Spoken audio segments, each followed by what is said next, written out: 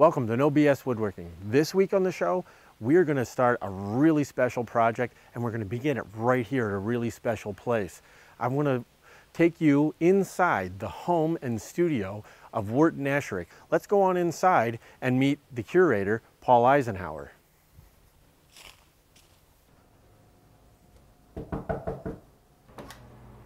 Hi, Paul. Hi, Chuck. Come on in. So here we are in the entrance of Wharton Esherick's studio, and this is Paul Eisenhower, who is the curator here at the museum. Why don't you tell us a little bit about what this place is and what you do here? Well, where you are is started as a sculpting studio for Wharton Esherick. He was born in 1887, died in 1970, and started this building in 1926. And for the next 44 years, it continued to evolve as his art evolved. We are now a museum, and the museum was started by the family. All of them agreed to keep the collection here as Wharton used it and lived it. So you have a total sculptural environment. He built the buildings and practically everything inside. So excellent. You get to explore all not just what he did, but kind of his life and the way his mind worked and all of that together. It's a unique place. Well, why don't we move over further into the studio, and we'll actually take a look at some of the pieces that he makes. Great. Come on over. This is one of the early pieces of Esherick's. Finished this in 1927.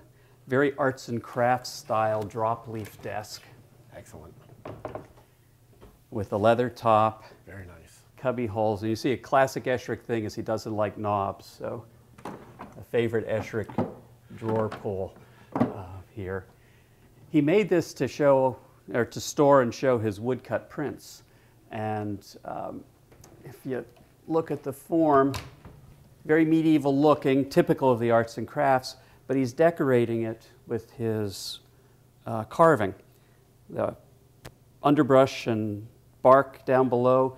You look up through the winter branches and you see the turkey buzzard circling up above. Really cool. This is kind of an intermediary stage where he's still thinking too much decoratively rather than pure form. Right, two-dimensionally. Yes. And then we move to, well... Yeah, this desk here... A sculptural desk. ...is a beautiful piece. And this is only 2 years later. You can see 1929 is when he made the pedestal. But there's two dates here because 1962 is when he put this top on it.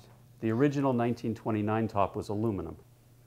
All right, well, we've got one more desk here in the main studio room here, and tell us a little bit about it. This one comes from 1958. And he's also got these stops, so the doors only open so far because these rails support the trays that you pull out. So here you've got the desktop. Notice it's made with fir plywood. Wow. You don't have to use beautiful wood to get a beautiful effect. Put satin wood edging and the tray in the back is unreal. Mm-hmm. And the only problem with the desk is with the high sides, it tends to block the light. So he put light in. If you can't play, why bother? So this has a little of all of it. Excellent. Good. Well, next we're going to take a look at a couple of pieces that are directly related to the coffee table that we're going to make. So we're going to look at a couple of pieces that are directly related to the coffee table that we're going to be building in the rest of the series. And what do we got here, Paul? This is his wagon wheel chair.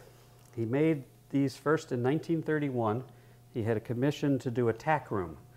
So this was his first step into the bent wood and the wagon wheel ideas of construction. So then he's also using curved wood on the stretchers down at the bottom. These are sawn out, but this is all steam bent stuff. Now he wasn't steam bending the stuff himself, or this was stuff that he had picked up? I think this is stuff that he picked up from the wagon wheel factory, although he didn't like to steam bend a lot, but when he needed to, he would. Okay. And a number of his pieces do have some steam bent stuff in them, but generally he would rather use a curved piece of wood than bended. Well, let's take a look at one of Wharton's most famous sculptures, and then we're going to show you also one of his most successful furniture pieces. Well, here we are at one of Wharton Esherick's most famous sculptures. It's a spiral staircase. So what you have is the red oak trunk spiraling upward with the steps cantilevered into the trunk, and all of them cantilever into the same space, same face as it spirals up. Well, one of the more exciting parts of my job is we took some steps out one day, and when we took the washer off, there was this gap, and why would you have a gap between a mortise and tenon? And then there were these two saw kerfs into the tenon, and we scratching our heads trying to figure out why. And then we found some old photographs from the 30s where you saw the wedge through tenons. Yeah.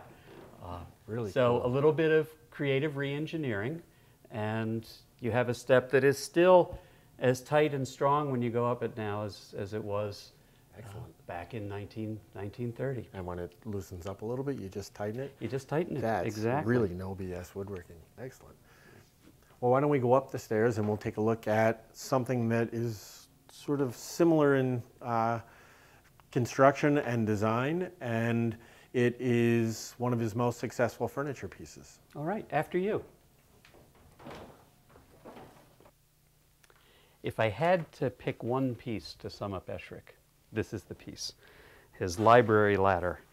He loved the spiral. It shows up in so many pieces, the posts of his bed, the spiral stairs, and of course this piece. It's wonderful. Yeah.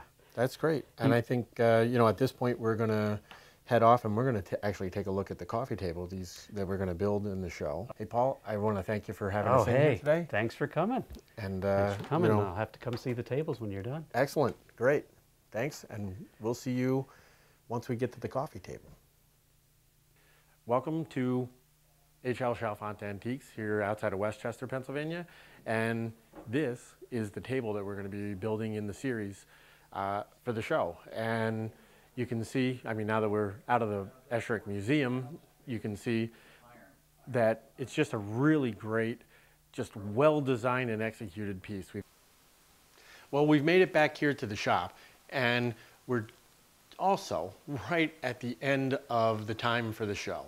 So, I have a couple of fellows who are here helping me. They're actually building coffee tables while we're filming for the show. So next week, what you're gonna see is we're gonna go through, me and the fellows who are here helping, are gonna lay out a full-size drawing of that coffee table, just the way we wanna do it. Then we're gonna jump right into, we're gonna change the construction of the base a little bit. He used steam bend parts. Well, we're gonna go to bent lamination, and it's really simple to do and something you're gonna be able to repeat in your shop really easy without all the trouble of going through and building the steam box and doing all that kind of stuff. We may do some steam bending later this year in the show. We'll just have to wait and see what we can fit into the schedule. But we're gonna do that layout. We're gonna make ourselves, some forms to do the bent laminations, and we're gonna slice up those veneers and get them bent up and really get this project underway next week. So, until next week, keep the BS out of woodworking. I'm Chuck Bender, and I'll see you in the workshop.